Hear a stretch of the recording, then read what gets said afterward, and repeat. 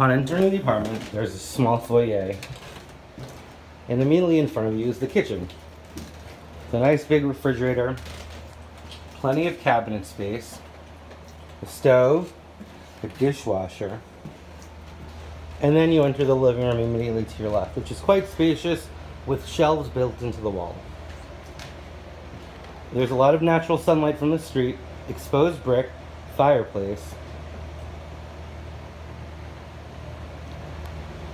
and on your left, exiting the living room, is the second bedroom, which is quite spacious. It has an air conditioner, overlooking the street on 7th Avenue, 23rd, a closet.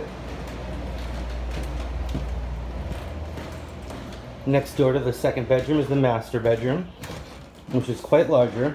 Also sunlight from the street outside. This is a queen-size bed, and it has 2 closets.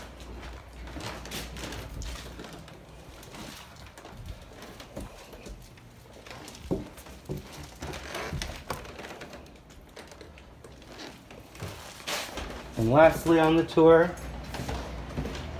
is the bathroom outside, the closet outside the bathroom, and the bathroom itself.